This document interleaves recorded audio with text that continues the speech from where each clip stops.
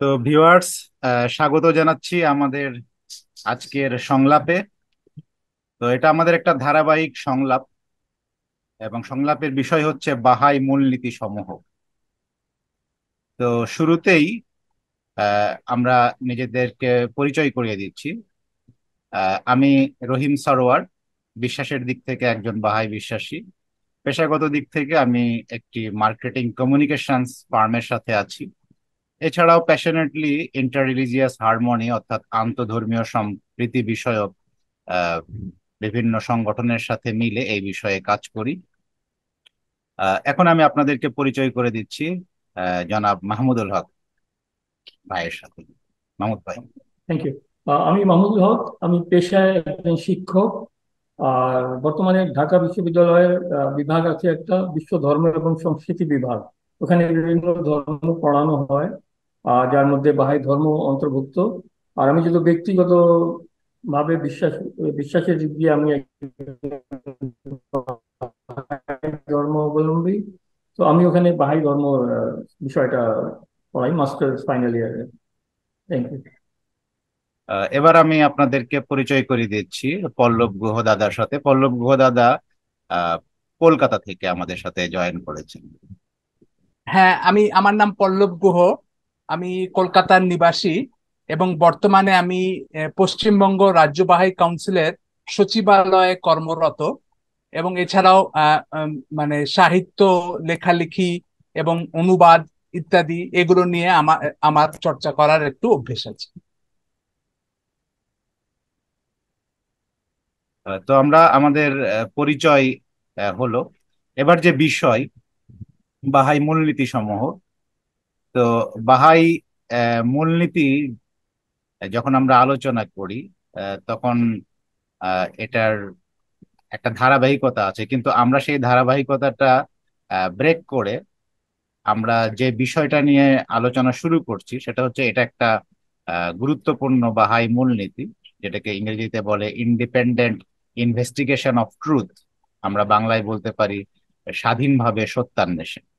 এই বিষয়টা দিয়েই শুরু করার কারণটা হচ্ছে যে আমাদের প্রোগ্রামের একটা ডিসক্লেমারও আমরা এই বিষয়টা দিয়ে দিতে চাই। সেটা হচ্ছে যে আহ, বাহাই মূলনীতি হচ্ছে যে সত্য অনুসন্ধান করতে হবে স্বাধীনভাবে।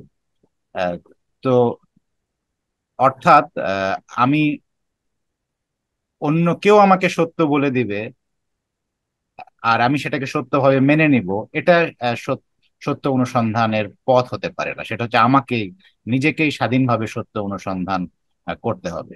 আর সেই জন্য বাহাই ধর্মে কোনো ধর্মীয় গুরু নেই। অর্থাৎ আহ, কোনো একজন ব্যক্তি বা কোনো ব্যক্তি সমষ্টি মিলে আহ, একটা শিক্ষা বা একটা ধারণা প্রচার করবে আর সবাই সেটা মেনে নেবে, বিষয়টা ঠিক এরকম নয়। তো এটাই একটা মূলনীতি। আর এটার সাথে আমাদের ডিসক্লেমার হচ্ছে এই যে আমরা তিনজন যে এই মূলনীতিগুলো নিয়ে কথা বলবো, আমরাও কিন্তু কোনো অথরিটি না। আমরা যা বলবো মানে এটাই ফাইনাল ফাইনাল কথা না। বাট এই বিষয়ে আমরা স্বাধীনভাবে প্রত্যেকে, আমরা তিনজন যখন কথা বলছি, আমরা তিনজন যখন স্বাধীনভাবে সত্যান্বেষণের ফলে এই বিষয়ে আমাদের সামনে যে সত্য উদ্ভাসিত হয়েছে, আমরা নিজ নিজ জায়গা থেকে আমাদের সেই সত্যটা আমরা তুলে ধরবো এবং আমরা তিনজন মিলে আলোচনা করব। সেখান থেকে আপনারা হয়তো আহ, কিছু সত্যের আভাস পাবেন, বাট এটাই সর্ববৈধ সত্য নয়। আপনাদেরকে নিজেদেরকে আরো ইনভেস্টিগেট করতে হবে এবং এটা মানে কোনো অথেন্টিক, আমরা যা বলছি সেটাই একদম অথেন্টিক এটা এরকমও না। এটাই হচ্ছে আমাদের আহ, মানে ডিসক্লেমার। তো এখন আমরা বিষয় নিয়ে শুরু করি। তো আমি বিষয় নিয়ে শুরুতেই এই বিষয়ে আলোচনা করার জন্য অনুরোধ করব মাহমুদুল হক। ধন্যবাদ। আপনি একটা বড় বিষয়টা স্পষ্ট করে দিয়েছেন যে আমরা এখানে প্রত্যেকেই, আমি জানি, আমি যেভাবে অন্য দুজনরাও আমাদের পল্লব গুহ এবং রহিম সার্ভার, ওনারাও বাহাই হিসাবে কথা বলছেন, কিন্তু এটা কোনো বাহাই অথরিটেটিভ ওই না, এটা আমাদের উপলব্ধি বাহাই হিসাবে। অবশ্যই এখানে অবশ্যই আমাদের বাহাই আন্ডারস্ট্যান্ডিং আছে এটার পিছনে। তো আমি এই বিষয়টা এভাবেই শুরু করতে চাই যে প্রথমেই আমাদেরকে দেখতে হবে যে স্বাধীনভাবে সত্য অন্বেষণ, এখন এই সত্যটা কি, বা কোনো সংজ্ঞা আছে, কোনো ডেফিনেশন আছে? যে সত্য অন্বেষণ বলতে কি বোঝায়। তো আমি এখানে শুরুতেই একটা বাহাওয়ালার লেখনী আছে, যেটা আমরা আমাদের বলতে পারি যে বাহাই পবিত্র স্ক্রিপচার্স এর মধ্যে আছে।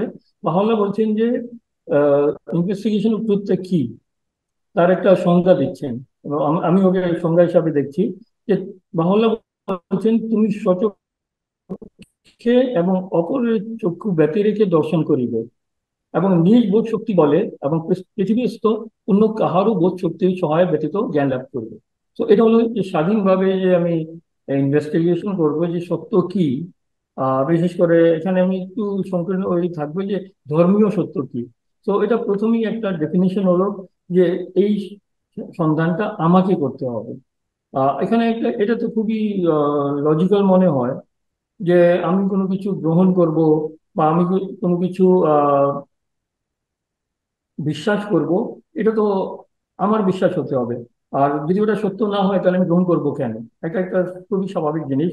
কিন্তু একটু এটা খুবই কন্ট্রাডিক্টরি মনে হয়। কিন্তু ইতিহাস আমাদেরকে অন্য উদাহরণ দেয় যে আমি নর্মালি একটা খুবই স্বাভাবিক জিনিস যে আমি কোনো বিশ্বাস করব, ওটা যদি সত্য হয় তখন কিন্তু আমি গ্রহণ করব, ওটা মানবো। কিন্তু ইতিহাস অন্য কিছু বলবে। বিশেষ করে আমি ধর্মীয় যেটা বললাম যে আমি মেনলি ধর্মের অ্যাঙ্গেল থেকে বলবো, সেটা হলো যে প্রত্যেক বার্তাবাহক, প্রত্যেক ধর্মে বা আমরা যে নিজে নিজে বিশ্বাস অনুযায়ী যদি দেখি যে প্রত্যেক ধর্ম অবতারকে, প্রত্যেক বার্তাবাহককে যে সবচেয়ে বড় বা মূলত যে প্রধান বিরোধিতা আসছিল, সেটা ছিল একটাই অবজেকশন ছিল প্রধান। সেটা হলো যে আমরা কেন আমাদের পূর্বপুরুষদের বিশ্বাসটা ত্যাগ করব। এটা হলো প্রথম। কেন এখানে আবার চলে আসছে যে তারা স্বাধীনভাবে কোনোদিন চিন্তা করেনি যে কোনো একটা অবজেক্টিভ ভাবে যে এটা সত্য নাকি মিথ্যা আমি দেখি না। আমাদের এটা প্রত্যেক ধর্মে আমরা স্ক্রিপচার্স এর মধ্যেও দেখি, ধর্মীয় গ্রন্থের মধ্যেও যদি দেখি যে যে বার্তাবাহক আসছেন তাকে অস্বীকার করা মূল অবজেকশন ছিল যে আমাদের পূর্বপুরুষের ধর্ম কেন আমরা অস্বীকার করব। এখন একটু ধর্মের বাইরেও যদি যাই তাহলে আমরা দেখি যে বিজ্ঞান, যেটা আমার মনে হয় যে এটা তো মনে করতে পারি আবার যে এটা তো একেবারে ম্যাথমেটিক্যাল একটা জিনিস যে সূর্য আহ উদয় হয়, সূর্য অস্ত যায়, and all the natural phenomenon এখানে এটা কি আছে। কিন্তু আমরা দেখি যে বিজ্ঞানের ইতিহাসও একই জিনিস আমাদেরকে দেখাচ্ছে। উদাহরণ দেখি, কোপারনিকাসের উদাহরণ দেখি। সে আহ আমার হয়তো এখন একজ্যাক্ট না, কিন্তু 15th সেঞ্চুরিতে সে প্রথমবারের মতন মোটামুটি ম্যাথমেটিক্যাল প্রমাণ করে তৈরি করেছে যে পৃথিবী এই মহাবিশ্বের কেন্দ্র না, বরং অনেক গ্রহ নক্ষত্রের মধ্যে সে একটা। আর এটা আরো অনেক পরে বলতে গেলে আমাদের আধুনিক যুগে এসে দেখি গ্যালিলিও একই কথা বলেছে। কিন্তু তখনকার যারা জ্ঞানী বিজ্ঞানী, আমি ধর্ম নেতা বা ওদের কথা বলছি না, যে কেউ বলতে পারে যে তারা তো বিজ্ঞান সম্পর্কে জানতেন না। ওই তখনকার বিজ্ঞানীরাও তাদেরকে একেবারে চ্যালেঞ্জ করেছেন, খণ্ডন করেছেন, তাদেরকে শাস্তিও হয়েছে। তো এই জিনিসটা আছে যে আমরা ধর্ম বলি বা বিজ্ঞান বলি, আমরা আহ, এটা আমরা সবসময় আগে যারা বলেছে ওটাকেই একমাত্র আমাদের বিশ্বাসের ওই করে নিই। তো এখন আমরা আসি যে ঠিক আছে, স্বাধীন সত্যের স্বাধীনভাবে আমি অনুসন্ধান করব। তো আর একটু গভীরে যাই যে প্রথমত আমরা দেখলাম বাধা যে আমরা পূর্বপুরুষ বা আমাদের সমসাময়িক বা যে কোনো ফিল্ডে, ওইটা বিজ্ঞান হোক বা ধর্ম হোক। তারপরে আমরা আরো গভীরে যাই, সেটা হলো তাহলে সত্যের অনুসন্ধান করবো, সত্যটা কি। এখানে আব্দুল বাহাই ধর্মের যারা তিনজন আছেন, যারা আমাদেরকে বাহাই ধর্মের বলি কেন্দ্রীয় ব্যক্তিত্ব, যিনি ধর্মের অগ্রদূত ছিলেন, সৈয়দ আলী মোহাম্মদ বাব, তারপরে বাহাউল্লাহ, তারপরে আব্দুল বাহা। তো আব্দুল বাহা, যাকে বাহাইরা বিশ্বাস করে যে তিনি বাহাই স্ক্রিপচার্স এর ব্যাখ্যাদাতা, অথরিটেটিভ ব্যাখ্যা, তো আমি যে কথা বলছি ওটা এক ধরনের ব্যাখ্যা আমরা যারা বলছি। তো আব্দুল বাহা হলেন ফাইনাল ওয়ার্ড। উনি বলছেন যে যে সত্য এক, এবং একটি সত্য কোনোদিন অন্য সত্যকে কন্ট্রাডিক্ট করতে পারে না, তার বিরোধিতা করতে পারে না। এখন তাহলে সত্যটা এক, সত্যটা কি সেটা সম্পর্কে বাহাই লেখনীতে আছে, বাহাই লেখনাবলীতে আছে যে ঈশ্বরের বাণী, সৃষ্টিকর্তার বাণী হলো এই সত্য কথা। এখন ঠিক আছে, আর এই বাণীটা আমরা কিভাবে পাই? আমরা তো সরাসরি ঈশ্বরের বাণী পাচ্ছি না। এই বাণী আমরা পাই তার বার্তাবাহকের মাধ্যমে। তো আমরা যখন একজন বার্তাবাহককে বিশ্বাস করি, তার কথা হলো আমাদের জন্য সত্য। এখন আবার একটা প্রশ্ন আসে যে একজন বার্তাবাহক, একজন ব্যক্তি, তিনি দাবি করছেন যে তিনি আহ ঈশ্বরের, সৃষ্টিকর্তার বাণী পেয়েছেন। এটার প্রমাণ কি যে তিনি প্রকৃত অর্থেই ঈশ্বরের বাণী পাচ্ছেন? তো অনুসন্ধান আমার এখানে শেষ হচ্ছে না। প্রথম তো আমি দেখলাম যে আমি কি শুধু আহ আমাদের পূর্বপুরুষ বা আমাদের সময়কার যারা জ্ঞানীগুণী তাদের কথার মতো চলছি নাকি। পরে দেখলাম যে সত্যটা কি, সত্য এটা যদি ধর্ম বিশ্বাস করি, তাহলে আমরা দেখলাম যে ঈশ্বরীয় বাণী সত্য কথা, এবং সৃষ্টিকর্তা যিনি বার্তাবাহক তার কথা, তার মাধ্যমে আমরা সত্যটা পাই। So now the question is that the person who is claiming this truth, proclaiming this truth, তাকে আমি কিভাবে বিশ্বাস করব? আমার কাছে কি টুলস আছে, কি পদ্ধতি আছে যে তাকে আমি দেখবো? যে যেহেতু আমাকে বলা হচ্ছে যে আমি স্বাধীনভাবে সত্য অন্বেষণ করব, তাহলে এই টুলসটা কি? সিম্পলি বলতে পারে যে এই পদ্ধতি বা এই যন্ত্র যেটার মাধ্যমে আমি আহ সত্যের অনুসন্ধান করব বা পৌঁছাতে পারবো, এটা অসংখ্য। আমি বলতে পারবো পৃথিবীতে যত মানুষ আছে, তারা যদি সত্যি অন্বেষণ করে, প্রত্যেকেরই পদ্ধতি বা প্রক্রিয়াটা ভিন্ন হতে পারে, এটাতে কোনো সমস্যা নেই। কিন্তু যখন আমরা সত্য অনুসন্ধান করব, তখন এখানে দেখতে আমরা শুধু সত্য খুঁজছি না। আমাদেরকে বলা হচ্ছে বাহাই শিক্ষার মধ্যে, বাহাওয়াল্লাহ বলেছেন যে স্বাধীনভাবে। তো হোয়াট ডাজ ইট মিন? স্বাধীনভাবে সত্য অনুসন্ধানের অর্থ কি? এটা যেটা এখন আমি আমার বলছি, যে এটা হলো যে আমার যে ইনভেস্টিগেশন হবে, আমার যে অনুসন্ধান হবে, তা কোনো ধরনের আমার পূর্বপুরুষ, আমার যে পরিবেশে আমি বড় হচ্ছি, যে সমাজে সামাজিক, ধর্মীয়, রাজনৈতিক বিভিন্ন যে পদ্ধতি আছে, আমি সবগুলিকে অবজেক্টিভ ভাবে দেখার চেষ্টা করব।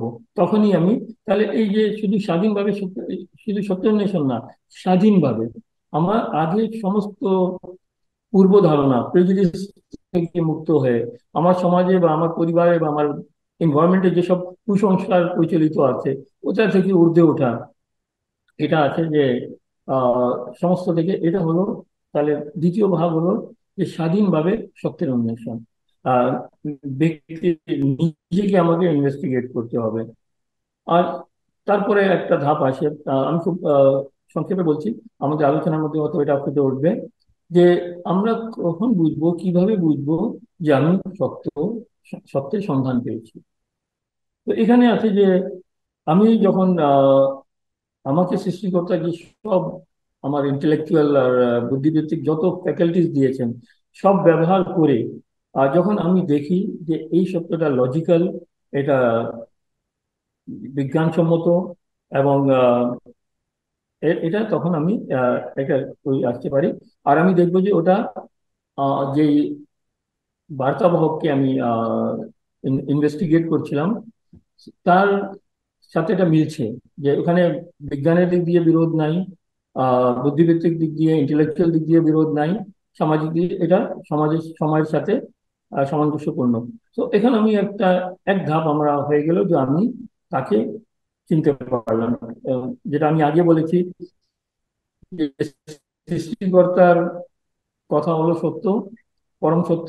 আর এই সত্যটা আমরা পাই তার বার্তাবাহকের মাধ্যমে। আমি বার্তাবাহককে আমার আগে ধারণাগুলি, যে আমার পূর্বপুরুষরা কি বিশ্বাস করতো, আমার সমাজে কি ভালো মনে করা হয়, কি ভালো মনে করা হয় না, আহ, এইসব থেকে মুক্ত হয়ে যখন আমি নিজের মনের মধ্যে নিশ্চিত হলাম যে ইয়াস, এটা সত্য, তখন এটা একটা ধাপ, আমাদের সত্য অন্বেষণের একটা ধাপ ওই হয়।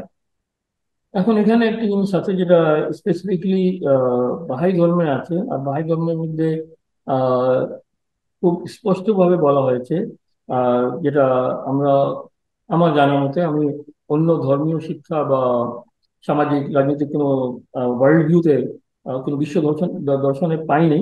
সেটা হলো যে এটাকে বিজ্ঞানের সাথে ইন হারমোনি থাকতে হবে।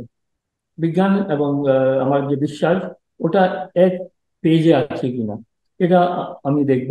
এটা অনেক বড় একটা, এটা যদি সায়েন্টিফিক সত্যের সাথে না মিলে, তাহলে সেটা সত্য হতে পারে না।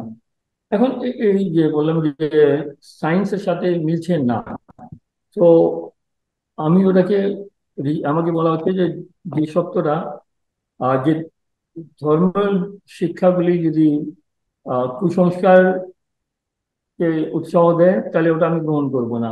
আর সায়েন্স যদি আমার নৈতিক, আমার আধ্যাত্মিক সত্তাকে অস্বীকার করে, তাহলে আমি কিভাবে এটা ডিসাইড করব? একটা,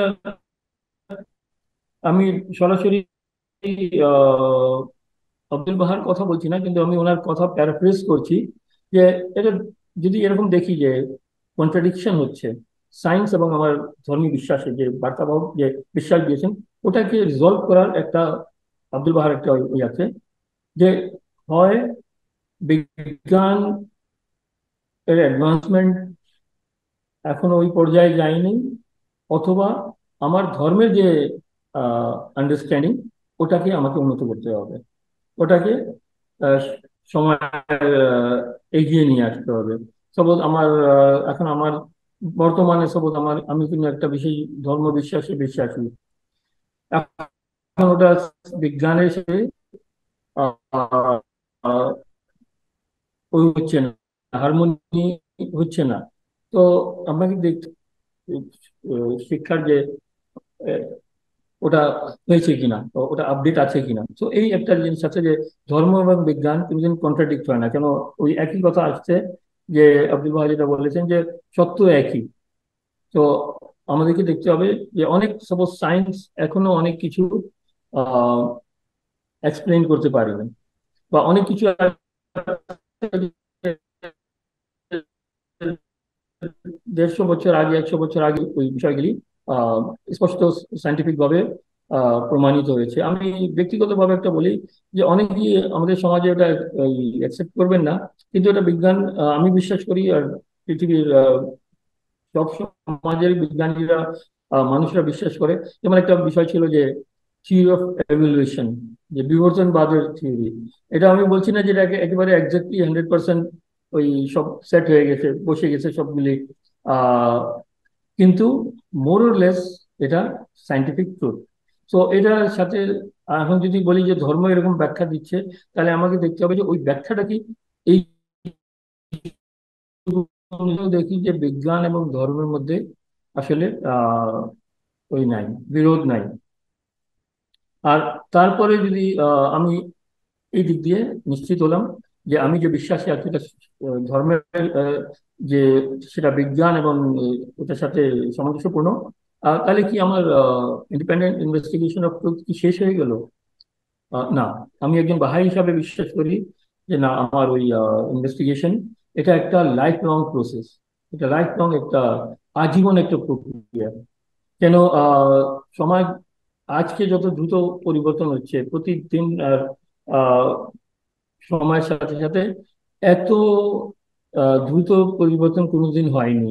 তাহলে কেউ কোনো বিজ্ঞানও বলতে পারে না, বা কোনো ধর্মের ব্যাখ্যাও এটা বলতে পারে না যে এটাই আলটিমেট, দি ট্রুথ, ফিনিশ, ডান। তো আমি বিশ্বাস করি যে এটা এইভাবেই আছে, যে একটা লাইফ লং প্রসেস। আমি নিজে সাপোজ আমি বলি যে বাহাই হিসাবে আমি জানি যে যেদিন আমি এই আমার ইনভেস্টিগেশনের প্রথম ধাপ শেষ হলো, বেশ অনেক বছর আগের ঘটনা, চিন্তা করতে হবে, হিসাব করতে হবে। তো যখন আমি বিশ্বাস করলাম যে এই যুগে এই ধর্ম বা এই এই শিক্ষাটা আমি গ্রহণ করলাম, সেই দিন কি আমি আমার সব প্রশ্নের উত্তর পেয়ে গেলাম? এটা অসম্ভব। যতদিন আমি জীবিত, পৃথিবী তো কতদিন থাকবে জানি না, এই বিশ্বজগৎ, কিন্তু আমি যতদিন জীবিত আছি, every day is a new world for me, for everyone. প্রত্যেক দিন আমরা এটা করছি। তো আমাদের ওই বিজ্ঞানও এগিয়ে যাচ্ছে, ধর্মের তো এই জিনিসটা আমাকে রাখতে হবে যে it is a life long, এটা কোনো ইভেন্ট না। আমি যেদিন বাহাই ধর্ম বিশ্বাস করলাম যে হ্যাঁ এটা, আমি মনে করছি যে এই যুগের জন্য আমার ইনভেস্টিগেশন এক পর্যায়ে শেষ হলো। বাট তারপরে বিভিন্ন ধর্মের বিভিন্ন দিক আছে যেটা প্রত্যেকদিন আমি যত পড়ছি, যত সমাজ লক্ষ্য করছি, এটা এই ধরনের আলোচনার মধ্যে অংশগ্রহণ করছি। এমনকি আমি বলি যে ইউনিভার্সিটিতে ক্লাস নেওয়ার সময় ওই ছেলেমেয়েরা আহ, তারা যে প্রশ্ন করে, তখন আমার ওই ইনভেস্টিগেশন আর একটা ধাপ এগিয়ে যায়। So there is no end to investigation of truth, specially এটা যদি ইন্ডিপেন্ডেন্ট হয়। তো এটা একটা আছে যে এটা কনস্ট্যান্টলি রিভাইজ হচ্ছে, এটা নতুন নতুন শেপ নিচ্ছে, রিশেপ হচ্ছে, রিভাইজ হচ্ছে, আহ এগিয়ে যাচ্ছে। তো এটা একটা, এই যে এই যে প্রসেস, যে ইন্ডিপেন্ডেন্ট আগের সমস্ত প্রেজুডিস থেকে মুক্ত হয়ে সব ধরনের প্রেজুডিস, ধর্মীয়, সামাজিক, অর্থনৈতিক, রাজনৈতিক, ওখান থেকে মুক্ত হয়ে আমি প্রথমে আহ সিদ্ধান্ত নেওয়ার সত্যতা খুঁজছি। আর যখন আমি এই বিভিন্ন প্রসেস দিয়া, এক একজনের প্রসেস এক একটা হতে পারে, তো যখন এই প্রসেস পার হয়ে যখন আমি এই আজকে যে পর্যায়ে আছি, ধরেন আমি আজকে যে পর্যায়ে আছি, এই যে ইন্ডিপেন্ডেন্ট ইনভেস্টিগেশন অফ ট্রুথ, এটা একটা ইমপ্লিকেশন আছে বাহাই, একজন বাহাই হিসাবে আমি দেখি।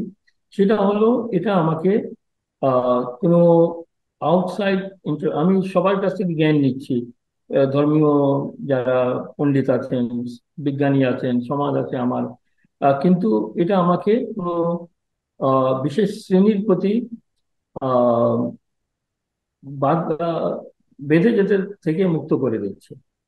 এই জন্য বাহাই সমাজের মধ্যে, বাহাই ধর্মের মধ্যে যারা একটু জানেন বা হয়তো যারা আজকে প্রথমবারের মতন শুনছেন, তারা আমি বলি যে বাহাই ধর্মের কোনো প্রহিত শ্রেণী নাই। যে প্রহিত শ্রেণী নাই শুধু তাই না, যে কোনো পিস বা পূজারি বা এই ধরনের নাই, বরং এমন সিস্টেমও দেওয়া আছে যে ভবিষ্যতে যেন এটা না গড়ে উঠতে পারে। So independent investigation of truth এর জন্য অনেক বড় একটা বাধা ছিল একটা বিশেষ শ্রেণীর মানুষ যারা ধর্মের ব্যাখ্যা তাদের অধিকারে ছিল, আর সাধারণ মানুষ আহ, যত জ্ঞানী হোক না কেন তারা চ্যালেঞ্জ করতে পারতো না। তো এটা একটা আছে। তো এই জিনিসটা এখন আছে যে আমি একজন সাধারণ মানুষ, আমি সায়েন্টিস্টও না, আবার আমি ধর্মীয় থিওলজিয়ান যেন না। তাহলে আমি কি, আমার ক্ষমতা আছে যে আমি সত্যটাকে আহ স্বাধীনভাবে নিজে ইনভেস্টিগেট করে পেতে পারবো? এখানে আমি শুধু বাহাই ধর্মের কথা বলবো না, এটা আমরা যদি আমাদের যারা প্রতিবেশী ধর্মগুলি আছে, সমাজগুলি আছে, আমরা যদি ওখানে দেখি, আমরা ওখানেও দেখবো যে আহ, এই ক্ষমতাটা, যদি আমরা সৃষ্টিকর্তাকে বিশ্বাস করি, এই ক্ষমতা তিনি আমাদেরকে দিয়েছেন। যে আমরা, আমি এখন অন্য ধর্মের মধ্যে যেতে চাই না, বাট সাপোজ যেহেতু নিয়ারেস্ট যেটা, আমি যে সমাজে থাকি, এটা মুসলিম সমাজ, ওখানে একেবারে স্পষ্ট কোরআনে আছে যে চ্যালেঞ্জের মতন একই সূরার মধ্যে একটা আয়াত রিপিট হয়েছে, ছোট্ট একটা সূরা, যে কোরআনকে তোমাদের জন্য সহজবোধ্য করে দিলাম, আর চ্যালেঞ্জ আছে, কেউ আছে যে এটা নিয়ে চিন্তা করবে? সো সৃষ্টিকর্তাও কোন ধর্মে, আমি জাস্ট একটা ধর্মের উদাহরণ দিলাম, এটা যেহেতু আমরা বাহাই হিসাবে আমি বিশ্বাস করি যে সমস্ত ধর্মের মূল একই ধর্ম সব। সো এটা আমি যে কোনো ধর্মে অ্যাপ্লাই করতে পারি, আর আমরা সত্য পাবো, এটা সব ধর্মের মধ্যেই আছে।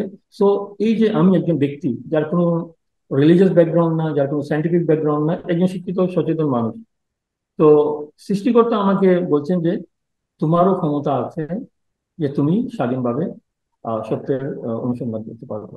তো এটা আমার খুব ব্রিফ একটা আন্ডারস্ট্যান্ডিং। এটা একটা ইন্টারেস্টিং জিনিস হলো যে আমাদের রহিম সারওয়ার ভাই, উনি এই বিষয়টা, সাপোজ একজন ভাই হিসাবে তো আমি প্রথম দিন থেকে এটা মূলনীতির মধ্যে বিশ্বাস করি, এটাও আছে, কিন্তু এটাকে এইভাবে আমি দেখি নাই। তো আমি বিগত কয়েকদিন চিন্তা করেছি, কিছু পড়েছি। তো এটা ছিল আমার কনসেপ্ট এই বিষয়ে। তো থ্যাংক ইউ। জি, অনেক অনেক ধন্যবাদ মাহমুদুল হক ভাইকে। উনি ওনার আলোচনা করতে যে আমাদের আরো কয়েকটা মূলনীতি এনেছেন, কেননা আসলে এক একটা মূলনীতি এক একটার সাথে ইন্টারলিঙ্ক আছে। যেমন উনি ঠিক বিজ্ঞান ও ঠিক। ধর্মের সমন্বয়ের কথাটা বলেছেন, harmony between science and religion. তারপরে এই প্রিজিডিউস বা আহ, অন্ধবিশ্বাস বা পূর্ব সংস্কার থেকে মুক্ত হওয়া, এই বিষয়টা ওনার আলোচনাতে এসেছে। আবার ট্রুথের আলাপ করতে যে উনি সায়েন্টিফিক ট্রুথের কথা বলেছেন। তো আসলে ট্রুথের অনেকগুলো ডাইমেনশন আছে। অ্যাটলিস্ট তিনটা ডাইমেনশন নিয়ে খুব আলোচনা হয়, একটা হচ্ছে সায়েন্টিফিক ট্রুথ, একটা রিলিজিয়াস ট্রুথ, আর একটা হচ্ছে লজিক্যাল ট্রুথ। তো আমরা হয়তো এই বিষয়গুলো একটু পরে আলোচনায় আসবো। তো আমি এখন পল্লব গুহ দাদার কাছে যাচ্ছি। পল্লব গুহ দাদা, আহ আপনি তো আপনার এই বিষয়ে যে আইডিয়া আছে সেটা হয়তো বলবেন, মাহমুদ ভাইয়ের আলোচনার প্রেক্ষিতে হয়তো আপনার কিছু কথা থাকবে। আর আমার জাস্ট একটা বিষয় যে আপনি এই বিষয়টা একটু কাভার করবেন, যে এই যে স্বাধীনভাবে সত্যান্বেষণ, বা ইংরেজিতে আমরা বলছি ইন্ডিপেন্ডেন্ট ইনভেস্টিগেশন, মানে ইনভেস্টিগেশনের সময় আমরা কারো উপরে ডিপেন্ড করব না, অথবা বাংলায় বলছি স্বাধীন, মানে একদম স্বাধীন থাকবো।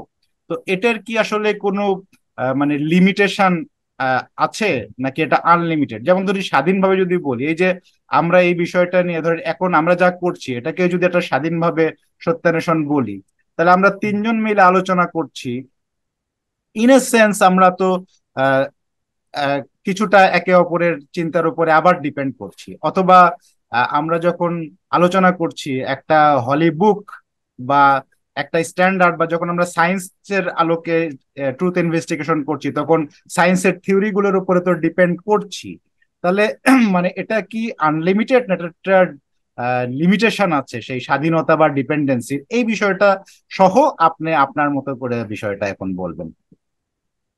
হ্যাঁ, খুব সুন্দর। আমি মাহমুদুল হক মহাশয়ের কথা শুনছিলাম এবং অনেক কিছু আমি শিখলাম, অনেক কিছু মানে ভাবনার অনেক খোরাক পেলাম ওনার কথার মধ্যে দিয়ে। তো সত্যি তো আপনি যে প্রশ্নটা করেছেন এটা খুব গুরুত্বপূর্ণ, যে আমরা যে বলছি যে আমরা স্বতন্ত্রভাবে বা স্বাধীনভাবে আমরা সত্যের অন্বেষণ করব। তো এই স্বতন্ত্রতা বা এই স্বাধীনতা মানে আমরা স্বাধীন, প্রকৃত অর্থে স্বাধীন, এটা তো একটা, কারণ আমাদের প্রত্যেকেরই কিন্তু একটা যাত্রা আছে, প্রত্যেকের একটা কিন্তু প্রেক্ষাপট আছে, প্রত্যেকের কিন্তু একটা ফ্যামিলি ব্যাকগ্রাউন্ড আছে। এবং আমরা সচেতন ভাবে বা অবচেতন ভাবে আমরা কিন্তু নানাভাবে কিন্তু আমরা কন্ডিশন হয়ে রয়েছি। তো সে তা সত্ত্বেও কিন্তু আমি যেটা মনে করি সেটা হচ্ছে যে যখন আমরা স্বাধীনভাবে সত্যের অন্বেষণ করব বলে অগ্রসর হই, তখন সর্বপ্রথম আমাদের বুঝতে হবে যে আমাদের কিছু, সকলেরই কিছু না কিছু কিন্তু একদেশদর্শিতা বা পক্ষপাত আছে, এবং সেগুলো সম্পর্কে সচেতন হওয়াটা কিন্তু আমাদের মানে স্বাধীনভাবে সত্যের অন্বেষণ করতে সাহায্য করে। মানে আমরা যদি এরকম একটা জায়গা থেকে অন্বেষণটা শুরু করি যে আমার কোনো পক্ষপাত নেই বা আমার কোনো রকম একদেশদর্শিতা নেই, এবং এইভাবে যদি আমি স্বাধীন অন্বেষণটা শুরু করি, তাহলে কিন্তু খুব শীঘ্রই আমি কিন্তু মানে অজান্তেই আমার সেই পক্ষপাত বা একদেশদর্শিতা গুলোর কিন্তু ফলে কিন্তু নিজেকে চিনতে হবে, আমাকে নিজেকে বুঝতে হবে যে আমার জীবনের যে যাত্রা, সেই যাত্রার মধ্যে আমি কি কি বিষয় একদেশদর্শী, কি কি বিষয় আমার কিছুটা পক্ষপাত আছে, হয়তো কিছু কিছু বিষয় আমার মনে কোনো রকম বিদ্বেষ আছে, হয়তো কিছু কিছু বিষয় আমার মনে কোন রকমের আকর্ষণ বা প্রেম আছে অতিরিক্ত মাত্রায়, যেটা আবার পক্ষপাত হয়ে যেতে পারে। তো ওইগুলো সম্পর্কে সচেতন থাকলেই কিন্তু আমি তুলনামূলকভাবে স্বাধীন রাখতে পারবো নিজের এই সত্যের অন্বেষণটাকে। তো আমরা তো সকলেই আমরা আমরা সীমাবদ্ধ জীব, আমরা মানুষ, আমাদের সব ব্যাপারেই সীমাবদ্ধতা আছে। তো সত্যের অন্বেষণের ক্ষেত্রে এবং স্বতন্ত্রভাবে সত্যের অন্বেষণের ক্ষেত্রেও কিন্তু আমাদের সীমাবদ্ধতা আছে। কিন্তু প্রশ্নটা হলো যে আমাদের যে পক্ষপাত, আমরা কি সেই পক্ষপাতগুলোর কাছে সম্পূর্ণভাবে আত্মসমর্পণ করব, নাকি আমরা বুঝবো যে এই পক্ষপাতগুলো পক্ষপাত এবং এগুলো সত্যের পথে আহ, আহ, মানে অন্বেষণের পথে একটা বাধা। সেই জন্য আমরা এগুলোকে আমরা যেটাকে বলা হয় ইংরেজিতে মিটিগেট করার চেষ্টা করব, অর্থাৎ অর্থাৎ যতটা সম্ভব কমানো যায় আর কি, সেটার আমরা চেষ্টা করব। তার কারণ আহ, যদিও আমরা সীমাবদ্ধ, পুরোপুরি হয়তো আমরা সব পক্ষপাত এই মুহূর্তে আমাদের মন থেকে আমরা মুছে ফেলতে পারবো না, কারণ অনেক দিন ধরে সেগুলোকে আমরা লালন করেছি। কিন্তু সেগুলো সম্পর্কে সচেতন হলে কিন্তু কিছুটা হলেও আমরা সেগুলো থেকে মুক্তি লাভ করতে পারি, বা সত্যের অন্বেষণে অন্তত সেগুলোকে আনবো না। এইটুকু যদি আমরা মানে সংকল্প করি, তাহলেও কিন্তু অনেকটা কিন্তু আমরা সত্য মানে স্বতন্ত্রভাবে সত্যের অন্বেষণ করতে পারবো। আর একটা জিনিস যেটা আমি ভাবছিলাম, আজকে সকালে বসে বসেই ভাবছিলাম, সেটা হচ্ছে যে এই যে স্বতন্ত্রভাবে সত্যের অন্বেষণ করাটা কেন জরুরি।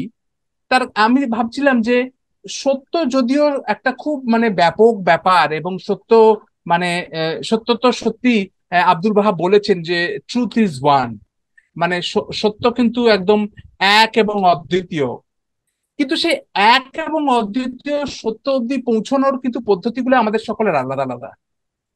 এবং যেরকম আমি বলছিলাম যে একটি পরিবারে যদি কেউ আহ, যে কোনো রকম সত্যে পৌঁছয়, তাহলে কিন্তু নিজে নিজেই সেই পরিবারের অন্য লোকেরা সেই সত্যে পৌঁছে যায় না।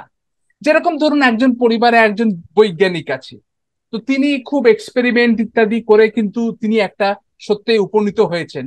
তার মানেই কিন্তু এই নয় যে নিজে নিজেই তার ছেলেমেয়েরা কিন্তু সেই বৈজ্ঞানিক সত্যটাকে তাতে তারা উপনীত হয়ে যেতে পারে। ঠিক তেমনি আধ্যাত্মিক সত্যের ক্ষেত্রেও যেমন ধরুন আমি যদি বলি যে এই যুগে ঈশ্বর বাহাউল্লাহকে পাঠিয়েছেন, এই সত্যটা আমি উপলব্ধি করেছি স্বতন্ত্রভাবে অনুসন্ধানের মাধ্যমে। এর এর ফল কিন্তু এই নয় যে আমার ছেলেমেয়েরাও সঙ্গে সঙ্গে সেই সত্যটা কিন্তু পেয়ে যাবে। তাদেরও কিন্তু আলাদাভাবে স্বতন্ত্রভাবেই কিন্তু অনুসন্ধান করতে হবে ওই সত্যটা, যদি তারা পেতে চায়। তো এবার সেই সেই কারণেই সত্য এক হলেও সত্যকে গ্রহণ করতে হয় কিন্তু খুব ব্যক্তিগত একটা জায়গায়। সেটার কিন্তু একটা খুব ব্যক্তিগত প্রয়াস আছে, একটা খুব ব্যক্তিগত প্রচেষ্টা আছে, এবং সত্য অব্দি পৌঁছানোর একটা খুব ব্যক্তিগত স্তরে একটা আকাঙ্ক্ষার দরকার আছে। সেটা না হলে কিন্তু যে ব্যক্তিদের সেই আকাঙ্ক্ষাটা নেই, তারা কিন্তু সত্য অব্দি পৌঁছতে পারবে না। যাদের ওই আকাঙ্ক্ষাটা আছে তারাই কিন্তু এই প্রচেষ্টাগুলো করবে, যে আমি আমার মধ্যেকার যে প্রেজুডিস গুলো, একদেশদর্শিতা গুলো, দুর্বলতা গুলো, সেগুলোকে কোনোভাবে আমি অতিক্রম করে আমি সত্য অবধি যাব। কিন্তু যদি কারোর কাছে ওই ওই সত্য অবধি যাওয়াটা যদি তার কাছে প্রিয় না হয়, বা গুরুত্বপূর্ণ না হয়, বা কাঙ্ক্ষিত না হয়, তাহলে কিন্তু সেভাবে এত কষ্ট কেন করব, আমি যেরকম আছি সেরকমই তো ভালো। মানে এটা কিন্তু আমরা দেখি যে এক ধরনের ইনডিফারেন্স এখনকার সমাজে, আমরা দেখি সত্যের প্রতি এক ধরনের ইনডিফারেন্স অনেক সময় তৈরি হয়, যে আমি তো ভালোই আছি, আমি কেন শুধু শুধু এইসব এই প্রক্রিয়াগুলোর মধ্যে দিয়ে যাব। তো সেই মানুষগুলোর ক্ষেত্রে কিন্তু আগে কিন্তু ওই আকাঙ্ক্ষাটা জাগ্রত হওয়ার প্রয়োজন আছে। তবেই কিন্তু সে ওই মানে ওই যে যাত্রা, ওই যাত্রায় যে সে নিজে তাকে যেতে হবে, সেই যাত্রাটা কিন্তু শুরু হবে তখন থেকেই যখন ওই আকাঙ্ক্ষাটা তার হৃদয়ে জাগ্রত হবে। তা না হলে কিন্তু মানে আমি বলতে পারি যে আমি সত্যের মানে স্বতন্ত্র অন্বেষণ করতে চাই, তার মানেই কিন্তু এই নয় যে আমার পাশের জনকেও আমি সঙ্গে সঙ্গে টেনে নিয়ে যেতে পারবো। এটার জন্য কিন্তু তার মধ্যে কিন্তু সেই আকাঙ্ক্ষাটা জাগ্রত হওয়ার প্রয়োজন আছে। আর আরেকটা আমি জিনিস ভাবছিলাম যে আহ, যখন আমরা কোনো সত্য নিজেরা অনুসন্ধানের মাধ্যমে আমরা খুঁজে বার করি, তখন সেই সত্যটা আমাদের হৃদয়ের এত গভীরে মানে সেটাকে, কেননা সেটা সেটা আমাদের হৃদয়ে গ্রহণ করছে, সেটা আমরা লজিকের মাধ্যমে মস্তিষ্ক দিয়েও গ্রহণ করছি। তার ফলে কি হয়, ওই সত্যটাতে আমরা খুব দৃঢ়ভাবে প্রতিষ্ঠিত হই। এরপরে কি হয়, খুব যদি চাপ আসে জীবনে, খুব প্রতিকূল পরিবেশ আসে জীবনে, তাহলেও চট করে ওই সত্যটা থেকে কিন্তু আমরা সরি না এই কারণেই, কারণ ওই সত্যটা আমি কিন্তু আমার লজিক দিয়ে, আমি কিন্তু আমার অনুসন্ধান দিয়ে, আমি কিন্তু স্বতন্ত্রভাবে কিন্তু আমি অনুসন্ধান করে ওটা লাভ করেছি। ফলে ওইখান থেকে আমাকে টলানো কিন্তু একটু কঠিন হয়ে যায়। কিন্তু যে সত্যটা আমি শুধুমাত্র আওড়ে যাচ্ছি, হয়তো অন্য কারোর মুখ থেকে শুনে আওড়ে যাচ্ছি, বা হয়তো সমাজ বলছে বলে সেটা আমি করে যাচ্ছি, বা অন্য বাহাইরা বলছে বলে আমি করে যাচ্ছি, সেই সত্যটা থেকে কিন্তু একটু মানে কোন রকম প্রতিকূলতা এলেই কিন্তু দেখা যাবে যে আমি কিন্তু সেখান থেকে সরে যাচ্ছি বা টলে যাচ্ছি, বা সেটাকে কিন্তু আমি দৃঢ়ভাবে ধারণ করতে পারছি না। তো এই যে স্বতন্ত্রভাবে সত্যের অনুসন্ধানের এটাও একটা মানে গুরুত্বপূর্ণ দিক, যে এটা কিন্তু আমাদের চরিত্রকে দৃঢ় করতে কিন্তু সাহায্য করে। যেটা আমরা, যে সত্যটা আমরা খুব অনুসন্ধানের মাধ্যমে, যে সত্যটা আমরা খুব প্রচেষ্টার মাধ্যমে, যে সত্যটা আমরা অনেক কষ্টের মাধ্যমে পেয়েছি, সেটাকে কিন্তু আমরা সহজে ছাড়তে চাই না। আমরা বুঝতে পারি এটা কত মূল্যবান। তো এটাও কিন্তু একটা মানে ইন্ডিপেন্ডেন্ট ইনভেস্টিগেশন অফ ট্রুথের কিন্তু একটা দিক বলে আমার মনে হয়। থ্যাংক ইউ পল্লব গুহ দাদা। তো আপনি অনেকগুলো বিষয় নিয়ে আসছেন, তো আপনার লাস্ট হ্যাঁ, কথাই জাস্ট শুনতে শুনতে আমার কাছে মনে হলো যে সত্যের আর দুইটা ডাইমেনশন আমার কাছে ধরা পড়লো। একটা হচ্ছে যে সলিড ট্রুথ আর একটা লিকুইড ট্রুথ। হ্যাঁ, হ্যাঁ, যখন না, আমরা নিজে অনেক জেনে শুনে বুঝে সলিড মানে তখন একটা সলিড লেভেলে চলে যায় ট্রুথ, তখন আমি ঠিক। ইজিলি ওটাকে মানে ডিনাই করতে পারি না বা ওখান থেকে সরে আসতে পারি না, কিন্তু কখনো কখনো অন্যের কাছ থেকে শোনা বলি ওটা একটা লিকুইড হ্যাঁ, ট্রুথ থাকে। Anyway, liquid. ধরেন একটা কথা যেটা মাহমুদ ভাইয়ের কাছ থেকেও এসেছিল, আপনার কাছ থেকেও এসেছিল, যে কথাটা আসলে আব্দুল বাহার কথা, যে ট্রুথ ইজ ওয়ান। হ্যাঁ। তো কিন্তু ধরেন এই যে আবার উনি বলেছেন যে আমাদেরকে এই ট্রুথ ইনভেস্টিগেশনের জন্য ইন্টেলেক্ট দেওয়া হয়েছে। তো ধরেন হিউম্যান ইন্টেলেক্ট থেকে এই ট্রুথের তিনটা অনেক ডাইমেনশন মানুষ চিন্তা করেছে। যেমন এখন আপনার কথা শুনতে শুনতে আমার দুইটা dimension solid truth and liquid truth মাথায় আসলো। অ্যাটলিস্ট তিনটা ট্রুথ সবাই আলোচনা করে, like logical truth, scientific truth and religious truth. যেমন আমি উদাহরণ দিই, যেমন বলা হয় যে যেমন লজিক্যাল ট্রুথে একটা বিন্দুর সংজ্ঞা, যে বিন্দু হচ্ছে যে যার অস্তিত্ব আছে কিন্তু দৈর্ঘ্য প্রস্থ কিছু নেই। এবং এটা হচ্ছে জ্যামিতির একটা থিওরি, এবং এই থিওরির উপর ভিত্তি করেই, জ্যামিতির উপর ভিত্তি করে বিশাল বিশাল বিল্ডিং হচ্ছে, আর্কিটেকচারাল যে স্ট্রাকচার গুলো হচ্ছে, এটাও একটা ট্রুথ। বাট সায়েন্টিফিক ট্রুথ যখন এটা, কিন্তু এটাকে চ্যালেঞ্জ করে, যে সায়েন্সের কাছে একটা বিন্দু সেটা যত ছোটই হোক, তার দৈর্ঘ্য প্রস্থ উচ্চতা মাপা সম্ভব। আমি যদি একটা কলম দিয়ে একটা বিন্দু একটা ডট এক জায়গায় দেই, সায়েন্স কিন্তু ওটার দৈর্ঘ্য প্রস্থ ব্যাস হাইট বের ওয়েট করে। এভরিথিং বের করবে। সো হুম, সায়েন্টিফিক ট্রুথের কাছে এটা চ্যালেঞ্জেবল। আবার ঠিক হুম, যেমন ধরেন যে রিলিজিয়াস ট্রুথ আছে, রিলিজিয়াস ট্রুথে গড, হুম, গড রিলিজিয়াস ট্রুথ, আবার গড লজিক্যাল ট্রুথও। হুম, কিন্তু এখনো গড সায়েন্টিফিক ট্রুথ হয়ে ওঠেনি।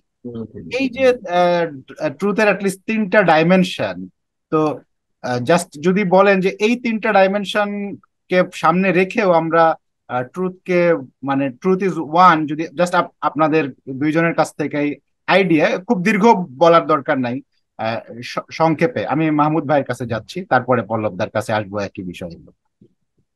আহ, আমি প্রথমে ঋষি পল্লব যেটা একটা পয়েন্ট বলেছেন, যেটা আমি এত গুরুত্ব দেইনি আমার বলার সময়, সেটা হলো যে অ্যাবসলিউট তো বলে কিছু নাই।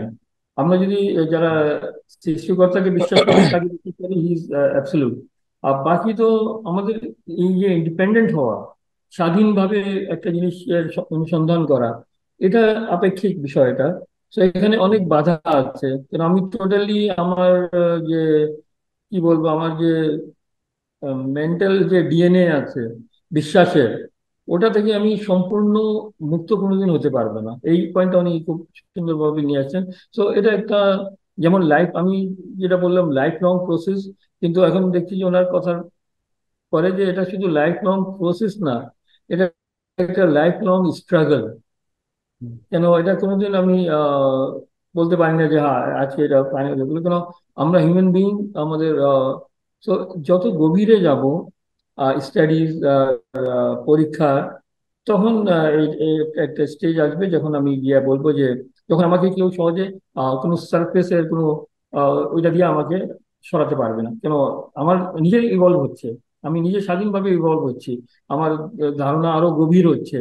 কিন্তু অ্যাবসলিউট এটা যেন অনেক সময় আমরা পৃথিবীতে আজকে যে ধর্মের নামে যে ইনটলারেন্স আছে, ওই সহনশীলতার যে অভাব, এটা একটা কারণেই যে আমার লেভেল যা আছে আছে আন্ডারস্ট্যান্ডিং এর, আমি আশা করি যে আপনি ওই লেভেলে আসবেন আবার থাকবেন, তখন এই সমস্যা হয়। তো আমরা যদি এই জিনিসটা মনে রাখি যে আমাদের যে, এটাকে আমি বলবো স্পিরিচুয়াল বিবর্তন, স্পিরিচুয়াল ইভলিউশন, এটা প্রতিদিন হচ্ছে। তো আমি অন্যদের কাছ থেকে কিভাবে আশা করতে পারি বা দাবি করতে পারি যে সেও ওই লেভেলে চলে আসবে, আমার উপরে বা আমার নিচে যে কোনো লেভেলে হোক। তো এখানে এই পয়েন্টটা আমার খুব স্ট্রাইকিং হচ্ছে যে আমাদের অনেক সীমাবদ্ধতা আছে, কিন্তু আবার সৃষ্টিকর্তা আমাদেরকে ওই ক্ষমতাও দিয়েছেন তার ঊর্ধ্বে ওঠার। তো এটা আমার পয়েন্ট এখন, যে এই স্বাধীনভাবে স্বাধীন নেশন, এটা আলটিমেটলি এটা খুব সহজ একটা বিষয় না, এটা অনেক চ্যালেঞ্জিং। আমরা যে সমাজে থাকি, আমরা তো লাইক একটা মহাসমুদ্রে আছি, চারিদিকে আমাদের, বা যদি মনে করি যে সমুদ্রে না পড়লাম, এই আমি যেখানে বসে আছি, এই যে বাতাস, এটা তো সম্পূর্ণ আহ ওই ধারণার বিপরীত যে কেউ আমাকে বুঝাই দিবে, বা যে আমার পূর্বপুরুষরা যা করেছে ওটাই সত্য। আহ তো এই জিনিসগুলি আহ আমাকে দেখতে হবে যে আমাকে এই ইন্ডিপেন্ডেন্ট ইনভেস্টিগেশন অফ ট্রুথ আমাকে আরেকটা জিনিস ইনডাইরেক্টলি শিখায়, বা এত ইনডাইরেক্ট না, সেটা হলো সহনশীলতা, অন্যদের মতামতের প্রতি রেসপেক্ট। শুধু টলারেন্স না, আমি এটাকে বলবো, বলা হয় যে গোয়িং বিয়ন্ড টলারেন্স, ওই সহ্য করার ঊর্ধ্বে আমাকে যেতে হবে। কেন আমি জানি যে আমি তো নিজে স্ট্রাগল করছি, প্রত্যেক দিন আমার কাছে শক্তের একটা দিক উন্মোচন হচ্ছে, তাহলে আমি কিভাবে আশা করতে পারি যে অন্য ব্যক্তি যে আজকে আমার সাথে ডিসএগ্রি করছে, সে ভুল, বা সেও চেষ্টা করছে না সিনসিয়ারলি। তো এই পয়েন্টটা আমার কাছে খুব গুরুত্বপূর্ণ মনে হয়, যে এভরিথিং ইজ রিলেটিভ, আপেক্ষিক আছে। আমাদের স্ট্রাগলও, সত্যের অনুসন্ধানে, আমি যেটা বললাম যে সপোজ আমার ব্যক্তিগত জীবনে হতে পারে, যেদিন আমি একটা সত্যকে স্বীকার করলাম, বুঝতে পারলাম যে ইট ইজ দি ট্রুথ, কিন্তু ওটা তো শেষ না। কেন সত্য যদি এত, এটা বলবো যে ওভার সিম্পলিফিকেশন, সব পেয়ে গেলাম আমি, so that's not the truth. এটা আমার আন্ডারস্ট্যান্ডিং। জি, পল্লব গুহ দাদা। হ্যাঁ, আমি যেটা যেটা আপনি জিজ্ঞেস করলেন যে লজিক্যাল, সায়েন্টিফিক আর রিলিজিয়াস ইয়ের ব্যাপারটা, মানে সত্যকে ওই ওই তিনটে পরিপ্রেক্ষিতে, আমি মনে করি যে এটা অ্যাকচুয়ালি হচ্ছে যে আমরা কোন পরিপ্রেক্ষিত থেকে সত্যকে দেখছি তার উপর অনেকটা নির্ভর করে। তার কারণ হচ্ছে, যেমন ধরুন, আহ ধরুন একজন মানুষকে আমি বিয়ে বিয়ে করতে চাই। হ্যাঁ, তো তার সম্পর্কে আমি কিছু তথ্য আহ, আমি আগে জানছি, আহ, মানে তার ব্যাকগ্রাউন্ড সম্পর্কে কিছু জানছি, তার পছন্দ অপছন্দ সম্পর্কে কিছু জানছি। এই করে ধরুন যদি আমি একটা পুরো তালিকা বানাই, তার নাম, তার ব্লাড গ্রুপ, হ্যাঁ, তিনি কোথায় থাকেন, তার কবে জন্ম হয়েছে, তার বয়স ইত্যাদি, এরকম করে একটা পুরো কিন্তু তথ্যপঞ্জি আমি করতে পারবো, মানে সৃষ্টি করতে পারবো। কিন্তু তথাপি দেখা যাবে যে তাকে যখন আমি বিয়ে করলাম, বিয়ে করে তার সঙ্গে যখন আমি 10 বছর কাটালাম, 10 বছর কাটানোর পরে মনে হবে যে আমি এই মানুষটাকে এখনো পুরোপুরি চিনে উঠতে পারিনি। কিন্তু বিয়ের আগেই তো আমি তার সম্পর্কে অনেক তথ্য কিন্তু আমি জড়ো করেছিলাম। তো সেগুলো তো সত্য, মানে সেই যে তথ্যগুলো আমি যে জড়ো করেছিলাম, সেগুলো তো একটা সত্য, সে তো কোনো মিথ্যে বলেনি। কিন্তু ওই যে আরেকটা যে, যে তার সেই মানুষটা কিরকম, সেই যে সেইটা যে স্তরের সত্য, সেটা আর একটা গভীর স্তরের, বেশি গভীর স্তরের সত্য। তো আমার মনে হয় যে এই যে সায়েন্টিফিক ট্রুথ বা রিলিজিয়াস ট্রুথের সঙ্গে যে মাঝে মাঝে মনে হয় যে অ্যাপারেন্ট কন্ট্রাডিকশন হচ্ছে, সেটা মাঝে মাঝে এই কারণেও হয় যে হয়তো কেউ হয়তো শুধু পরিসংখ্যানের ওপর বেশি গুরুত্ব দিচ্ছে, কিন্তু ওই পরিসংখ্যানগুলোর অর্থ কি, ওর একটা গভীর অর্থ আছে। সেই গভীর অর্থের মানে দিকে গেলে হয়তো একটু ফিলোসফিক্যাল বা রিলিজিয়াস মানে দিকে আমরা চলে যাব আর কি। আর সায়েন্স হয়তো একটু পরিসংখ্যান, একটু ইনফরমেশন, ওই স্তরেই বেশি ঘোরাফেরা করছে হয়তো, মানে বিশেষ করে আমি বলছি যেগুলো পিওর সায়েন্স, সেগুলোর ক্ষেত্রে তো আরো বেশি প্রযোজ্য। তো সেটাও কিন্তু একটা কারণ যে মনে হয় যে আপাত দৃষ্টিতে যেন সত্যটা মানে বিভাজন হয়ে দুরকম হয়ে গেছে, কিন্তু আসলে কিন্তু ওই একই জিনিসকে আমরা দেখছি, একটা হয়তো একটু সারফেসে দেখছি বলে মনে হচ্ছে একরকম, আর একটা হয়তো একটু গভীরে দেখছি বলে মনে হচ্ছে আর এক রকম। এটা আমার মানে মনে হলো আর ওয়ান্ডারফুল, খুবই চমৎকার লাগলো আপনার কি। ফিলিংস এর শেয়ারিংটা। তো আমরা আসলে তো এটা এত গভীর বিষয়, আমাদের উদ্দেশ্য হচ্ছে যে মেইনলি এই বিষয়টা নিয়ে সবাইকে একটু ভাবনায় সামিল করা। আমরা ঠিক ভাবছি, ঠিক। এবং আমরা এটাও আশা করছি যে আমরা যখন এটা আহ, ইউটিউবে যারা আমাদের দেখবে, তারাও তাদের ভাবনাগুলো আমাদেরকে কমেন্টস করবে, হয়তো একটা রিচ ভাবনা হবে। তো আমরা আহ, সময়ের প্রায় শেষের দিকে আসছি। তারপরে জাস্ট কয়েকটা জিনিস আপনাদের কথা শুনতে শুনতে আমার মাথায় আসলো, সেগুলো আপনাদের সাথে শেয়ার করে আপনাদের ফিডব্যাক মানে নেয়ার জন্য আমি উপস্থাপন করতেছি। যেহেতু আমরা বাহাই মূলনীতি নিয়ে আলাপ করছি, তো ট্রুথ, এখানে আরবি শব্দটা আসছে হাকিকাত। তো আমার মনে পড়লো যে ইসলামেও যে সুফি ধারা আছে, সেই সুফি ধারায় পথকে চারটা ভাগ করা হয়েছে, যেমন শরীয়ত, তরিকত, মারেফাত এবং হাকিকাত। হাকিকাত একটা পথ। আমরা বাহাউল্লাহর লেখা যে ফোর ভ্যালিজ, সেই ফোর ফোর ভ্যালিজের চারটা ভ্যালিজের নামও যদি আলাদা, কিন্তু আমি যখন পড়ি আমার কাছে মনে হয়েছে যে ফার্স্ট ভ্যালি ইজ অ্যাবাউট শরীয়ত, সেকেন্ড ভ্যালি ইজ অ্যাবাউট তরিকত, থার্ড ভ্যালি ইজ অ্যাবাউট মারেফাত এবং ফোর্থ ভ্যালি ইজ অ্যাবাউট হাকিকত। তো আসলে আবার ওই জার্নি শেষে হাকিকাতে। আবার যখন আমরা বাহাউলের লেখা সেভেন ভ্যালিস পড়ি, ওটাও সুফি ধারার একজন সুফি কবির সাতটা ভ্যালি নিয়ে আলাপ। ওখানে ফার্স্ট ভ্যালিটা কিন্তু আবার ভ্যালি অফ সার্চ, আবার এই ইনভেস্টিগেশন কিন্তু। হ্যাঁ, এবং লাস্ট যে ভ্যালি সেটা হচ্ছে যে true poverty and absolute nothingness. তো নাথিংনেস। এই ট্রু পভার্টি এবং অ্যাবসলিউট নাথিংনেস মানে আমার আমার কাছে জাস্ট আমার ফিলিংসে যে ওই ভ্যালি আর এই ভ্যালি অফ হাকিকাত মানে এটা হচ্ছে একই। এবং আসলে আমাদের এই পৃথিবীতে জার্নিটাই হচ্ছে যে সার্চ থেকে জার্নি শুরু, এবং যেটা মাহমুদ ভাই বলেছে, যেটা লাইফ লং প্রসেস। এবং এই প্রসেসে আমরা হয়তো কেউ লাইফের শেষে, কেউ লাইফের মাঝে, কেউ হয়তো লাইফেও পাবো না, কিন্তু আমাদের মেইনলি পারপাস হচ্ছে যে এই ট্রুতে পৌঁছানো, হাকিকাতে পৌঁছানো। হ্যাঁ, এবং সেটার শুরুটা হচ্ছে সার্চ থেকে শুরু। হ্যাঁ, এই জিনিসগুলো আমার জাস্ট আপনাদের আলোচনার সময় আমার মাথায় আসলো।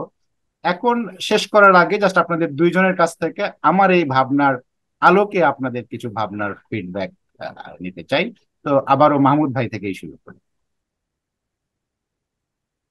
আমি আমার কাছে এই সার্চ আফটার ট্রুথ, যেটা ইনভেস্টিগেশন ট্রুথ, এই যে আপনি হাওলার দুইটা আহ, গ্রন্থের উদাহরণ দিলেন, দুইটাই যেখানে ইসলামের মিস্টিক সাইড বা জীবনের, ইসলামও বলবো না, আরো ব্যাপকভাবে বলি যে মানুষের অনুসন্ধান আর জীবনের মিস্টিক দিকগুলি আলোচনা করা হয়েছে। তো এই সার্চ থেকেই হাকিকত বা সত্যতে পৌঁছানোর একমাত্র পথ এটাই। তো এটা খুবই আপনি রেলিভেন্ট একটা জিনিস এই করেছেন যে আমাদেরকে এটা বুঝতে হবে, বা এখানে আছে যে এই সত্যের পথে যদি চলি বা খুঁজে বের হই, তখন আমার যাত্রা শুরু হয় ভিতর থেকে একটা সার্চের জন্য ওই আসতে হবে, আকাঙ্ক্ষা একটা তাড়না আসতে হবে যে আমি কেন পৃথিবীর এখন মানুষের অনেক একটা বড় আজকে আমরা যত সমস্যা দেখি, বিশেষ করে আমাদের সমাজের দিক দিয়ে, ধর্মীয় উগ্রবাদ বা সহনশীলতার অভাব, এটা আমরা যদি দেখি যে কোনো কিছু সার্চ করার বিষয়টা অনেকটা কমে গেছে। লাইফ ওই যেটা বলে না যে ওই এভরিথিং ইজ ইনস্ট্যান্ট, সবকিছু প্রথমে সায়েন্স সায়েন্স বা টেকনোলজি আমাদেরকে দিল যে সবকিছু ইনস্ট্যান্ট। ওই একটা পল্লবদা এখানে আছেন, উনি বুঝবেন, ইন্ডিয়ার একটা বিজ্ঞাপন আছে যে খোলো, ডালো আর মিলালো। তো সবকিছু আমরা স্পিরিচুয়াল সাইডেও আমরা এটাই চাই, যে খুলবো, ঢালবো আর নাড়া দিব। আর এটা একটা শব্দ আছে আবার ওই ইন্ডিয়া থেকে ধার নিচ্ছি, যে ইনস্ট্যান্ট কার্মা, যে এই মুক্তি মোক্ষ সবই ইনস্ট্যান্ট, আগের মতন মানে কোনো কিছু আপনাকে স্ট্রাগল করতে হবে না। তো এই যে আপনি ভালো রিমাইন্ড করে দিলেন যে বাহাওয়ালার দুইটা মিস্টিক গ্রন্থ, যেটা এই যে নাম হলো, যারা পরিচিত নয়, যে উনি বলছেন যে একটা বই নাম হলো ফোর ভ্যালি, একটা সেম ভ্যালি, কিন্তু থিমটা আমরা এটি দেখি যে মানুষের সার্চের সার্চ থাকতে হবে।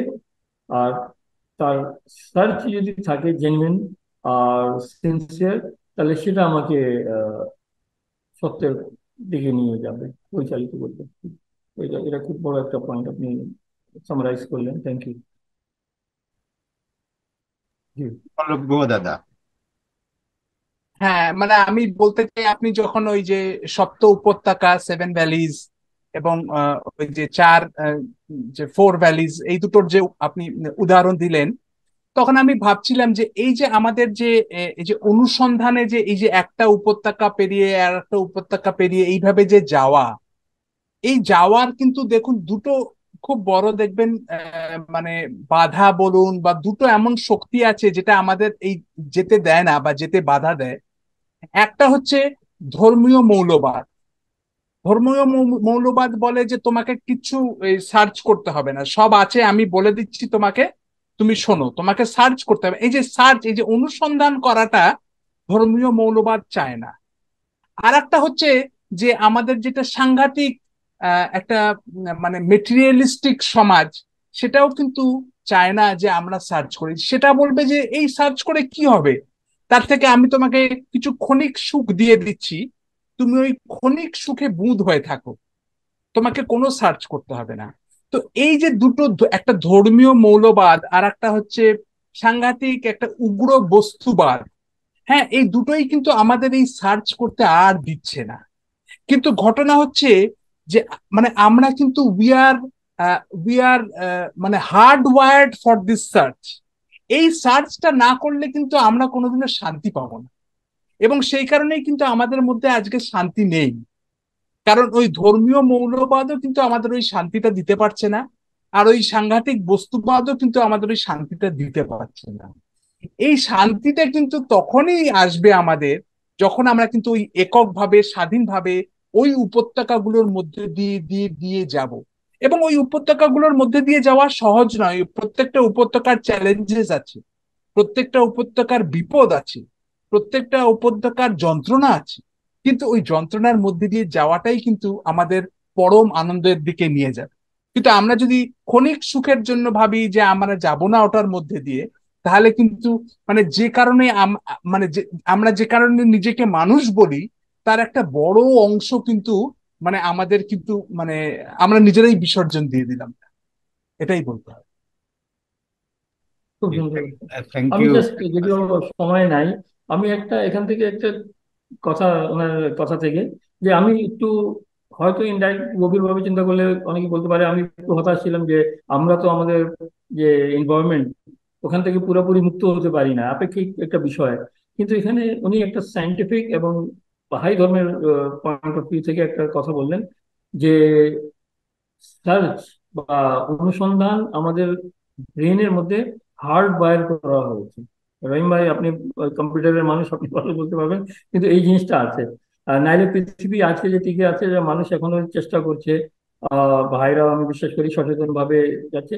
এটা একটা কারণ হলো যে যতই আগেন্স্ট দি কারেন্ট হোক না কেন, আমাদের ব্রেনে সৃষ্টিকর্তা বা আমাদের ডিএনএ তে সার্চের ওই আছে, নাইলে এটা হতো না। Thank you.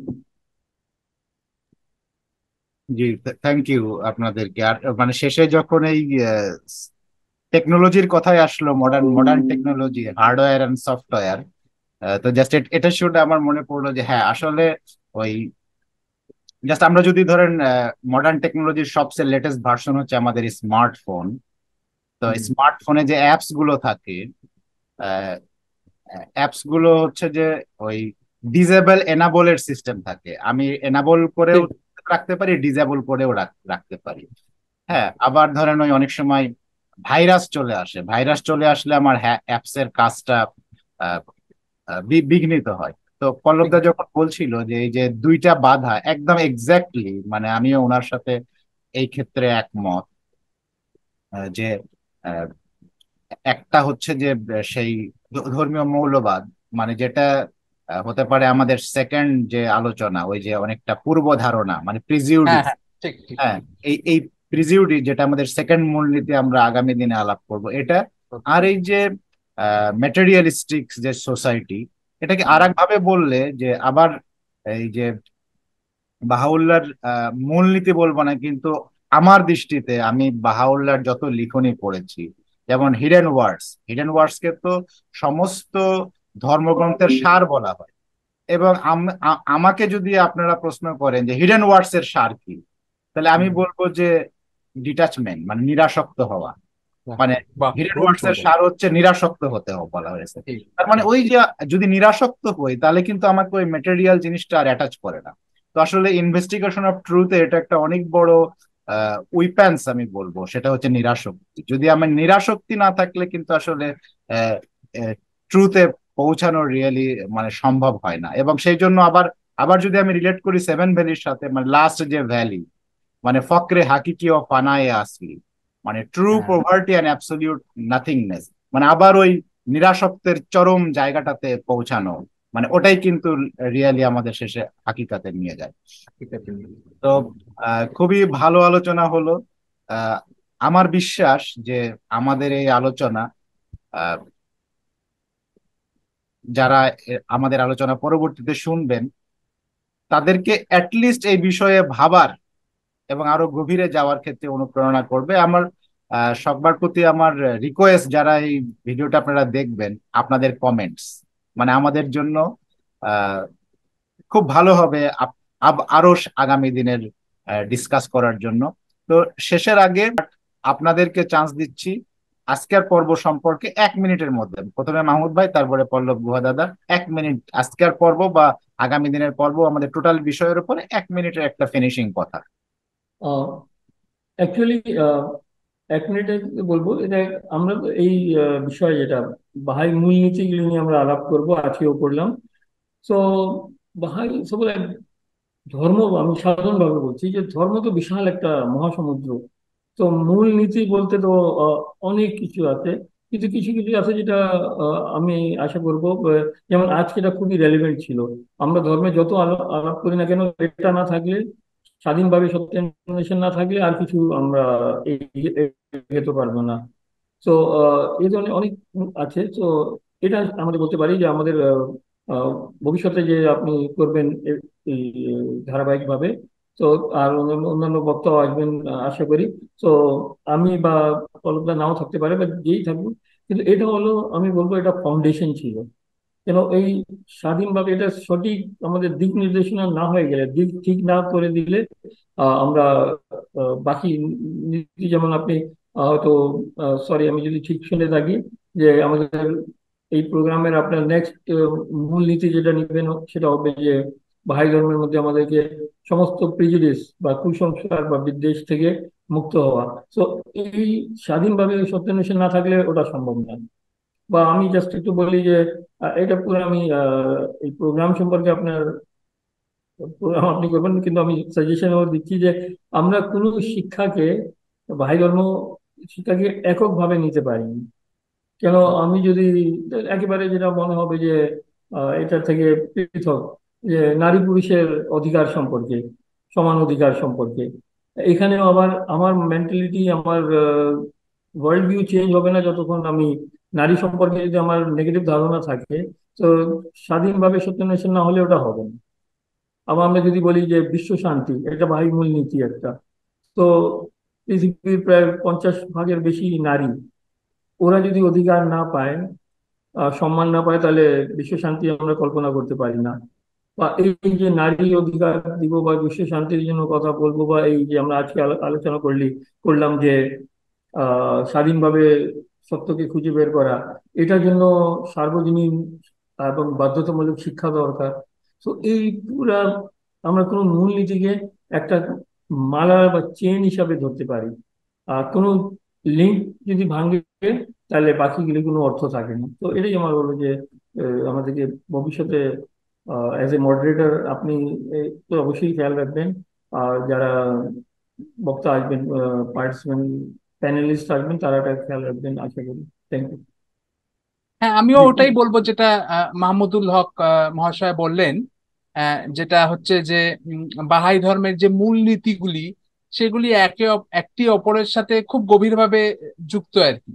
তো অনেক সময় আমরা দেখবো যে একটি মূলনীতি নিয়ে আলোচনা করতে গিয়ে হয়তো আরো দু দু তিনটি মূলনীতির চলে আসছে সেইখানে, এবং অন্যান্য কিছু মূলনীতির আলোকে হয়তো ওই যে মূলনীতিটা নিয়ে আমরা আলোচনা করছি সেটা বুঝতে আমাদের আরো বেশি মানে মানে সুবিধা হচ্ছে আর কি।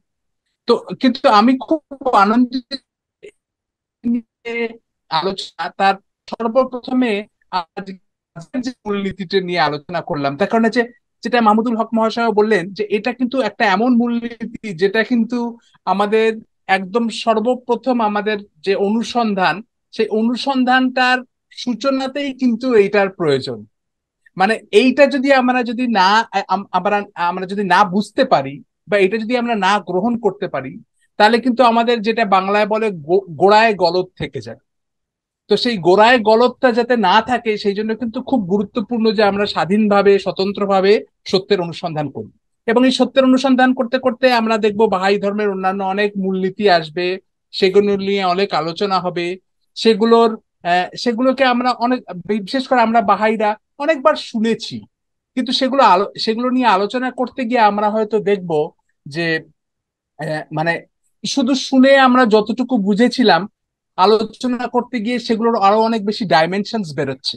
তো আমি আশা করব যে এই অনুষ্ঠানের পরবর্তী অংশগুলোতে এই আলোচনার মধ্যে দিয়ে এই মূলনীতিগুলোর আরো অনেক বেশি ডাইমেনশনস বেরোবে, এবং যারা যারা এই অনুষ্ঠানে অংশগ্রহণ করবে এবং যারা এই অনুষ্ঠানগুলো দেখবে, তারা ওই ওই যে নতুন নতুন যে ডাইমেনশন সেগুলো নিয়ে মনন করবে এবং সেগুলো নিয়ে মনন করে উপকৃত হবে।